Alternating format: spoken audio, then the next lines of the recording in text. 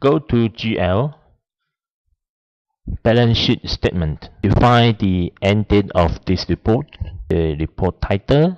Hash company means the company name as maintained at company profile. The second row is the title of the report as at the end date you defined earlier. Look at the report format. There are several formats available. Year, month versus last month. If you activated the budget module, there will be reports available for budgets also.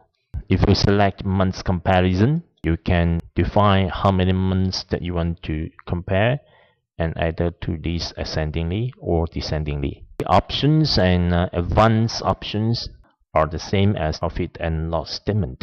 Click on preview. If you hover your mouse over the figures, you may see the mouse pointer change to hand sign on those rows that allow drill in.